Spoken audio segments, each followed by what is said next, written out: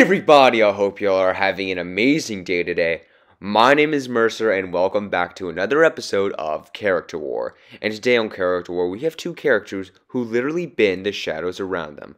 I'm talking about Shikamaru Nara, the shadow-controlling member of the Nara clan from Naruto, versus Fumikage Tokoyami, the dark shadow-wielding hero of Class 1A. So, who wins this fight? Well, why don't we see for ourselves? Of many of the clans in the Hidden Leaf Village, the Nara clan is one of the most influential and downright coolest clans in all of the village. And that's saying a lot comparing to other clans like the famous Hyuga clan, the Ino clan, which I don't think is a technical name, or the Uchiha clan. And of the Naras in the clan, one stands out above the rest: Shikamaru Nara. And Shikamaru's downright lazy and just carefree of sorts personality earned him a spot as an interesting ninja, as he graduated from Iruku-sensei's school for, young ninja, alongside friends Choji and Naruto, Uzumaki. And of course he learned the basic fundamentals of a ninja, including the three properties: Taijutsu, hand-to-hand combat; Genjutsu, the art of cloning, which he did learn, and other chakra techniques. He knows the substitution jutsu, which is a famous technique, and he can use shurikens. He did not learn full powerful genjutsu, but can learn small amounts after he trained from his sensei, Sarutobi. And with two other members, he forged the new team of Shiko Ino Choji. Yeah, sorry about that. Oji in the new Hidden Leaf Village, and for good reason. Shikamaru has a powerful array of arsenals, including a number of different shadow jutsus, including his most famous and one of the most useful is Shadow Possession Jutsu. This isn't the image right here, but, well, this is. The Shadow Possession Jutsu allows Shikamaru to take control of a certain opponent and basically track their movements, leading them into traps and forcing them to stay in a constant motion. He can take damage, though, and connect it through his body, as he has through his taijutsu, and can affect numerous different people. If he's hit through this, it can affect both him and the other person, though that does do recoil damage upon himself. So mostly it's due for control, and is very good with Ino's mind manipulation jutsu. Shikamaru can also use the Shadow Strangle Jutsu, which sends a giant shadow-like hand up to your neck to strangle you, and he can use it to wrap around different people, very similar to Gaara's Sand Coffin. He can also use an interesting ability where he sends numerous different shadow tentadrills, I guess I don't know what to call them aside from that, and he can use these as his most formidable and offensive attack. This has helped him to take on some of the most devastating opponents, and Shikamaru is a master of that, as he can make these things sharp to go through people's skin and even go through hard buildings, and like I said earlier, it's very similar to Gaara's Sand Coffin, which literally suffocates an opponent. These things are very fast and powerful, and they can rack them around and even shoot straight through opponents with ease. Shikamaru is an amazingly powerful opponent on his own right, and by all nature is extremely smart. He's taken on a number of powerful ninja, including Sound Ninja, and is even wrapped around Gaara, one of the most powerful opponents in the early series. He's taken on his future wife Tamari, and has beaten numerous different Sound Ninja at once, even taking some of their attacks, which by the way can level Choji's Wrecking Ball Jutsu, a feat of which can level forests even. Shikamaru, not to mention, has an immensely high IQ of 200. Yes, he's lazy and doesn't like to do work, but he's a master in Choji and other board games and can think way above other people in terms of, strategies. Anyway, after marrying Tamari and settling down, Shikamaru actually found something that wasn't really a drag. He found happiness.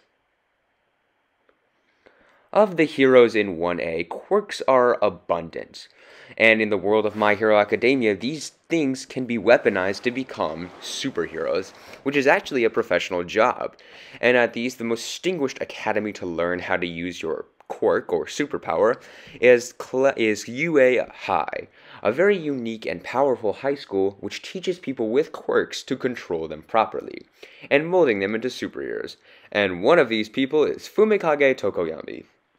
Fumikage Tokoyami, has one of the most useful quirks in the entire classroom, and took Mr. Aizawa's Class 1A class, where he learned to control one of his greatest quirks, Dark Shadow.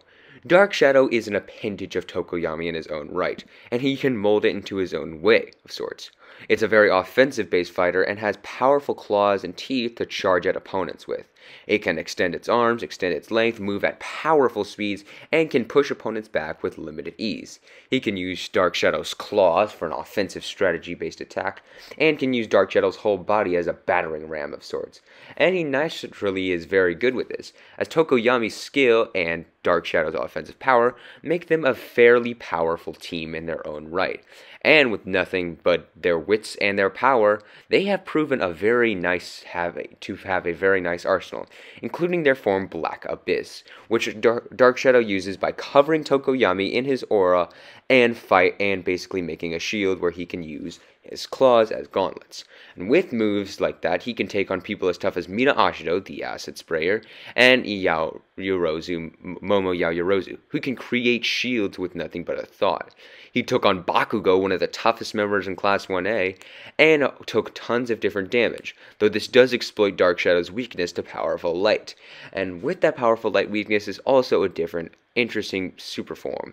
But before we get into that, I also have to mention that Dark Shadow has reacted to lightning bolts from Denkei Kaminari, whom of which is electrical wire, which moves at powerful speeds, faster than storm lightning. And Dark Shadow is immensely fast, if you know what I'm saying. He's even reacted to Tenya Ida's engine burst, which is, by the way, remarkably fast. So, who wins this fight? Well, I could go on a number of different reasons why the fight could go either way. And like I said earlier, both characters are packing a ton of advantages. While yes, Dark Shadow does react quicker because, yes, Shikamaru's reaction speed isn't as fast as lightning, but Dark Shadow's is much faster in that. But he does have a number of advantages, including experience, because he's had actual ninja training while, yes, Tokoyami's training with like Hawks at the UA's Distinguished Academy. Still technical ninja training and has technical training over his shadows, making him have better control. And if you don't know, the Dark Shadow aura is actually fueled by darkness and can take control of Tokoyami whenever he needs, as well as the Shadow Possession Jutsu being very powerful as it can force opponents to work for them, meaning that Tokoyami's Dark Shadow is an appendage of his body, so they technically would be used and controlled by Shikamaru. But you're probably wondering, wait a minute. Tokoyami's shadow is very powerful, and it takes control of him in the dark. And before I say anything, Shikamaru does not scale to big form Naruto's, like Sage Mode or Six Path Sage of Naruto. So no, but he does scale to Naruto's base, which, by the way, is very powerful in its own right anyway. But anyway, back to the issue at hand. Could Shikamaru, in fact, could Tokoyami's Dark Shadow be powerful enough by storing into the shadow? This is true. However, by taking control of Tokoyami, there would be no technical way for Tokoyami to resist or fight back against Shikamaru, meaning that Shikamaru has the advantages in ninja combat, training, skill, and strength. So, in the end, the winner is Shikamaru Nara. On the next episode of Character War, we've got our season finale, Prince Vegeta versus Wonder Woman. I hope you guys enjoy. Always be sure to like and subscribe, and I'll see y'all in the next one.